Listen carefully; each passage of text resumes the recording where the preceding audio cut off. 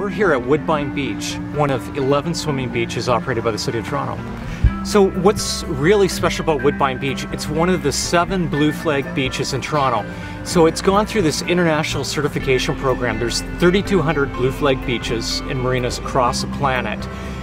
Canada has 11 of them, and 7 of them are here in Toronto. So what that means is it's a safe place, both in terms of the water, the safety, the services that are offered here, the way that it's maintained, the beach is groomed, the washrooms are kept clean, all those things that add up to a really great quality visit.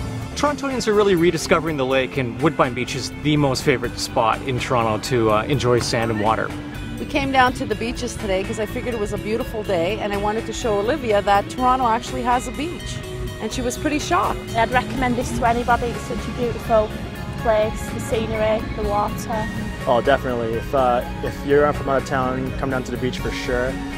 It's different to see a lake beach rather than an ocean beach. It's amazing. Come to this beach, it's Toronto's Riviera. The sand goes on forever. It's a great romantic place to come strolling, but really one of the busiest and most exciting places on the Toronto waterfront.